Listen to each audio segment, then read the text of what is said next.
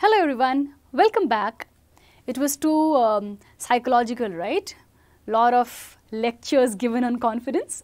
Now let's play a very nice game and tell me one thing. In your house, which is the wall that you love the most? We always have a section in our house which we love the most. And do you paint your wall with doodles, with caricatures, with quotations, or with you scribble something on your wall? I'm sure you would do that. I mean, everybody loves one section of the house wherein they would want to paint that wall or draw that wall with their thoughts, their feelings, or paste something there. In my house, my favorite section, the favorite wall that I have is the passage that we have. In the moment we come out of the bedroom, there is a wall that we have, and we've pasted Lord Buddha's wallpaper there. It gives me such a good feeling, and I've kept a console table there, and I've kept Gautam Buddha's statue. The moment I look at that, I feel so good.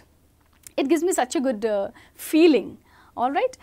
Every morning I just sit near my computer, and that is the wall that I get to see. That kind of gives me a positive imaging, positive feeling about the whole day. What are we going to do here?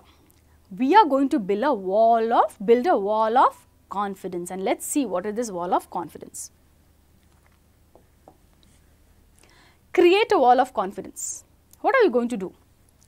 Whenever you come across an inspiring or a constructive idea, pin it up. So what you have to do is seek permission from your parents. I'm sure you must be having a section which is given to you that this is where you will sit and do your work. I mean, this is where you will sit and study. All right. Even if you do not have a dedicated room for yourself, you must be having a dedicated space for yourself. From that dedicated space, take a wall. Put a notice board. Or if you do not want to put a notice board, fair enough. Seek for permission from your parents to use that wall.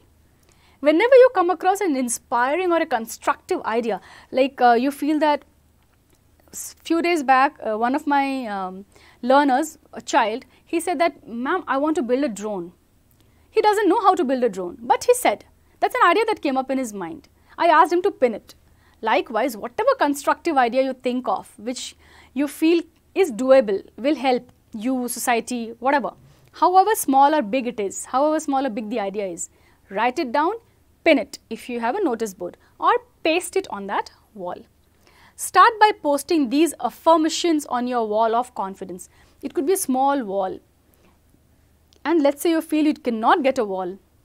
You take a chart paper, let that be your wall. Let that not be put up on the wall, but it could be your wall.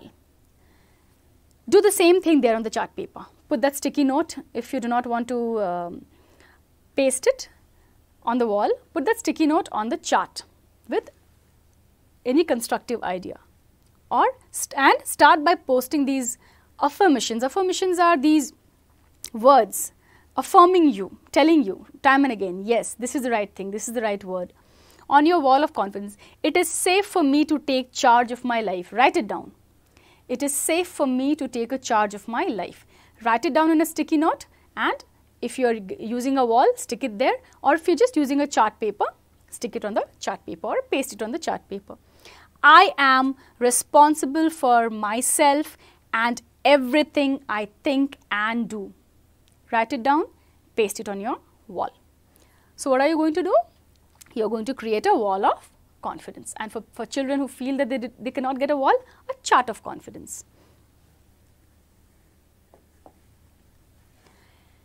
Think of 3 things you can do or stop doing from now on. If you think that there are 3 behaviors or habits of yours which you need to change, write that, which means you have to stop doing that, and 3 things which you want to do from now on to take responsibility for your confidence and self-esteem. Let's say the 3 things that you can think of is waking up early, spending some time with yourself, that is meditation, and third is eating on time. So you can write that, and these 3 things are something that you want to stop.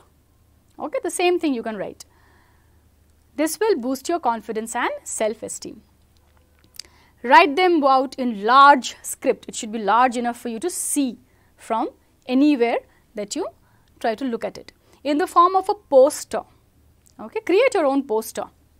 and fix it to your wall of confidence. If not wall of confidence, fix it to your chart. When you keep talking to yourself whenever you see, the reason why it's a wall of confidence is, you must have heard of a term called wall of fame, wherein whoever has, in offices or in school you would be seeing, there would be a notice board with a lot of information. Your eyes, the moment your eyes meet, see that notice board, you get a lot of information. Every time you cross that corridor or that section, you are seeing the same information unless it's changed, and then it's getting imprinted in your mind. Likewise, when you have a wall of confidence in your room, in your house, and you are continuously seeing the same thing, these are the things I want to change, these are the things I want to get away with, these are the things I want to build my confidence or self-esteem or self-worth, that always, the moment you're seeing it, it's getting imprinted in your mind. And it's all about mind, right? Now your mind is attuned to think positively, to take actions, to help you take actions and increase your confidence. So you'll have to promise me that you are going to build this wall of confidence in your house. With that, note, and with that hope that you will do it, a bye-bye to you. Thanks for watching.